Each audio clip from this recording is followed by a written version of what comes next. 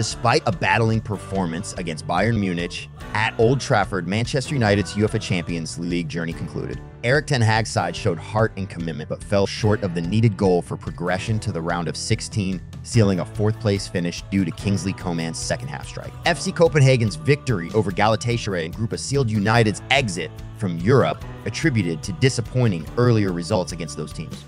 The attention swiftly shifts to domestic affairs with a looming trip to Anfield to face Liverpool. However, Harry Maguire's potential absence due to injury after being forced off in the first half could pose a challenge for ten Hag.